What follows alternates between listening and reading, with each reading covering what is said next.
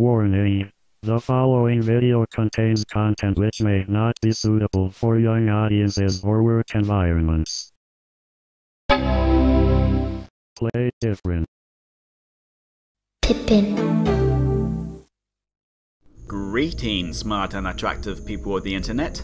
In this video, we're looking at Yellows 2.0.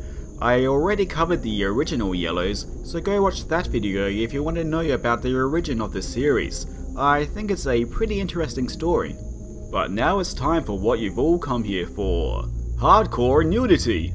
So unlike the previous Yellows, which was a book that was then converted to CD-ROM, Yellows 2.0 was created specifically for this exciting new technology. It originally came out in 1995 for the Mac, with the Pippin version being released in 1996.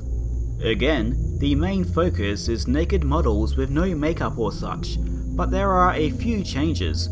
First of all, this time we see the models in clothing and sometimes makeup before they get in the buff. I felt this gave the models stronger identities, as the clothes and hairstyles are an expression of their personalities and lives, as if to say they are more than just their bodies, which of course they are. The photos are also full colour now. Additionally, each model has a bunch of their details listed. Once more like the original, there is a help screen, there is an option to view the photos as a movie, i.e. a slideshow, and to view an index.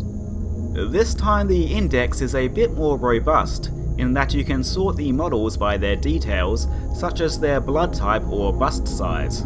I have to admit that I found this a little off-putting. It gave the whole thing a very clinical feel, and made me think of those binders full of women that Mitt Romney used to go on about. Still, the photographs are well shot, and I appreciate the variety of body types.